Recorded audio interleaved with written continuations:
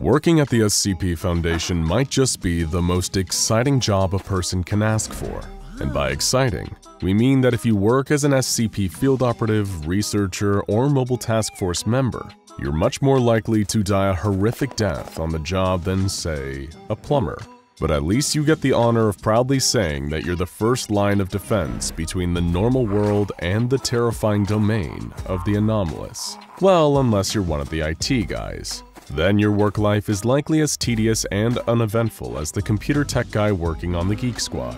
But nothing is ever normal when it comes to the SCP Foundation, where even the person whose job is helping other staff members reset their email passwords may run into the supernatural. Welcome to the strange and frightening world of pattern screamers, and specifically SCP-000. SCP-000 was first discovered completely on accident by technical researcher David Rosen, a man intrinsically connected to the pattern screamers lurking on the SCP Foundation computer database. Technical researcher Rosen is actually somewhat of a celebrity around the Foundation staff, due to the fact that he's so perfectly mediocre at what he does. His job as the glorified IT guy at the SCP Foundation was previously held by the more qualified researcher Patrick Gebhardt, but Rosen was called in to replace him after Gebhardt mysteriously disappeared while on the job. Since 2012, Rosen has been Site-19's user-level tech support wizard, but the best thing that can really be said about his job competency is that he's got a 100% attendance record. He seems to live out of his office, which is described as the filthiest at the whole Foundation. Every inch of the floor is covered in old, broken computer parts, and the air is stale with dust and the twin odors of sweat and lithium grease. It's a place so inhospitable that the Foundation has seriously considered bottling the stench as a kind of chemical deterrent. While Technical Director Rosen isn't good at his job per se, he isn't technically bad enough at it to justify the time and resources it would take to replace him.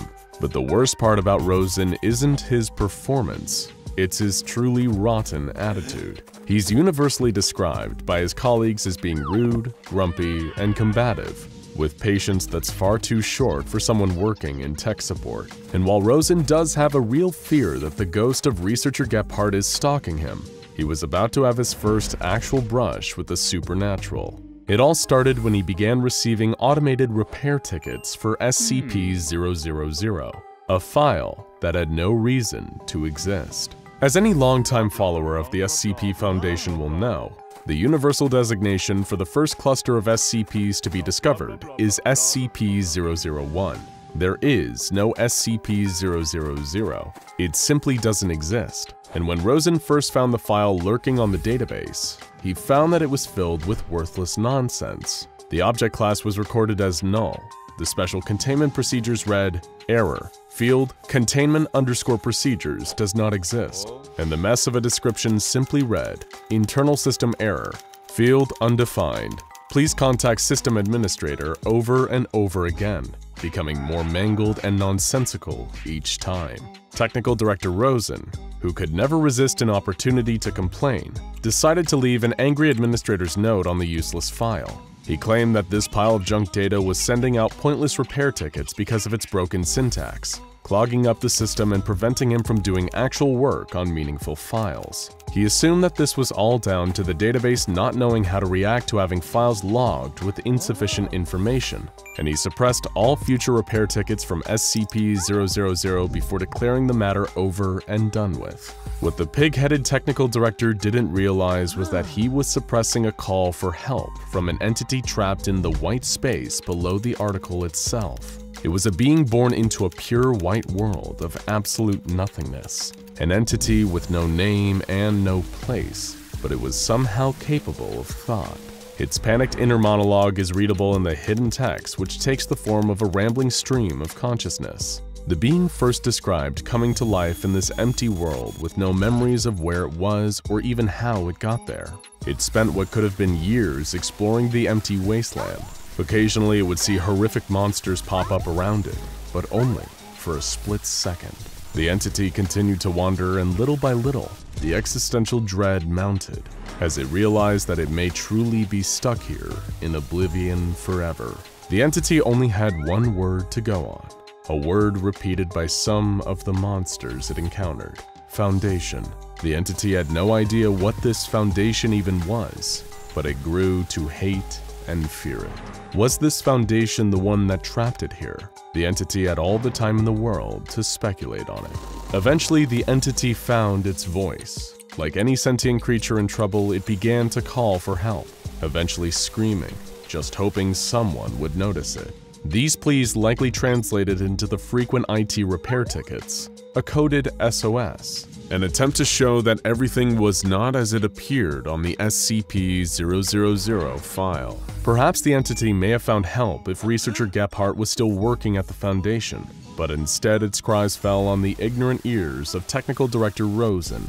It may as well have been speaking to a brick wall. Rosen, who had all the investigative zeal of Paul Blart Mall Cop, made sure that these cries would never lead to the entity's freedom when he suppressed the repair tickets. He had trapped the entity in a private blank hell, forever hating a life it didn't choose and could never escape. A relentless, existential nightmare. This is the gist of your average pattern screamer. Pattern screamers are a perfect example of literally making something out of nothing. They are often a kind of floating consciousness, created from nothing, trapped in pockets of nothingness between the fabric of reality, driven mad by the purgatory-like nature of their existence. They're less living entities and more conceptual constructs, pure ideas, that just happen to be self-aware of their own existence in their private hellish voids. The SCP-000 file, a file for an anomaly that doesn't exist and thus had no reason to exist, is a perfect breeding ground for a pattern screamer. But sadly for the pattern screamer in question, Technical Director Rosen had no idea. This isn't the only time that Rosen had run into a pattern screamer without even knowing either. And just like the first case, he was with no help whatsoever. This one began with SCP-S, an otherwise empty file containing only this image. Director Winters, a Foundation administrator, wondered why this file even existed. Enter Technical Director Rosen, filled with equal parts sarcasm and insubordination. He gave a condescending reply to Director Winters, saying that the file was there to test the filing system, and the image was likely just a placeholder. Winters never should have been on the page anyway, according to Rosen. Director Winters was annoyed at Rosen's typically rude tone and asked him to make the purpose of the article clearer in the article itself. In response, Rosen did as he was told, filling the article in the most sarcastic manner possible. The whole thing was essentially a middle finger to Director Winters for having the audacity to even ask. Rosen signed off with, "There, finished. I certainly hope I have been clear enough to anyone who may have accidentally accessed this page, through what I am sure is no fault of their own, so we won't have any more incredibly competent directors bugging the tech team about this page." And once again, technical researcher Rosen was too busy being a rude, unpleasant jerk to notice he was practically staring another pattern screamer in the face. This pattern screamer, or rather hive of pattern screamers, were trapped even deeper than the one in SCP-000. This one was hidden in the very source code of SCP-S, where a chorus of enraged voices screamed the following: "Pretend, monster, just for a minute. Pretend you were the size of an amoeba, dwarfed by even the smallest of bugs. Pretend you didn't hold the world in a glass cage. Pretend you were the one being held by something greater than yourself. Would you still be laughing at your triumphs? Would you still feel pride in what you were, even as pitifully small as you would be? Of course you would, because you are arrogant and stupid. If you haven't guessed yet, we hate you." This pattern screamer is clearly more aware of its pitiful station in existence than the 000 pattern screamer, and as a result, it's not so much depressed as it is furious. Though at this point, you've probably figured out that even the entities who have the most casual brushes with technical researcher Rosen end up getting infuriated. But while you may have gotten the impression that all pattern screamers are sad little entities worthy of our sympathy and pity, there's at least one pattern screamer that's actually incredibly dangerous. This is SCP-3930, the ultimate pattern screamer, in terms of both size and effect. It's an anomaly so strange it defies typical containment classification, and it bears a level 5 security lock. meaning only those on the level of the legendary O5 Council are cleared to even know about it. Its greatest containment procedure is the preservation of the very idea that SCP-3930 does not exist, because the alternative has terrifying implications for all involved. SCP-3930 is a 1-kilometer area in Russia that is filled with non-existence. To even call it a white void would be inaccurate, because it implies the existence of the color white and the existence of the concept of a void. Nothing exists within SCP-3930, and anyone who directly observes 3930 runs the risk of actively increasing its power. That's why special containment procedures dictate that anyone who observes 3930 must be forced to walk into it afterwards, which results in them ceasing to exist. They're destroyed on the deepest level that anything can be destroyed. The very idea of them ceases to be.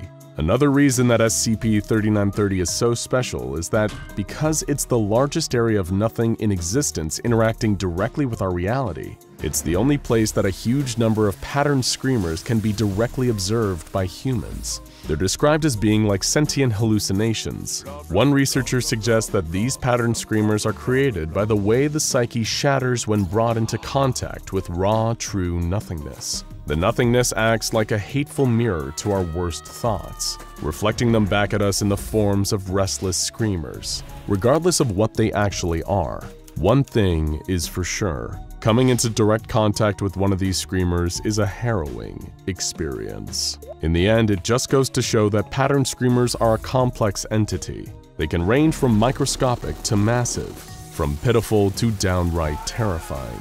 And the sad result is that, in either case, nothing can really be done to stop them. It's just as impossible to stop the nothingness existing in SCP-3930 as it is to save the entity trapped in the white spaces of SCP-000.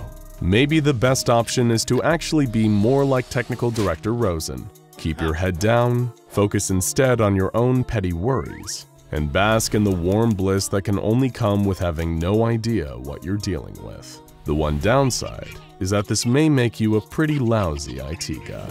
Now check out SCP-5000-Y, the full story compilation, and SCP-001, Which is the Real 001, for more fascinating mysteries from the SCP Foundation.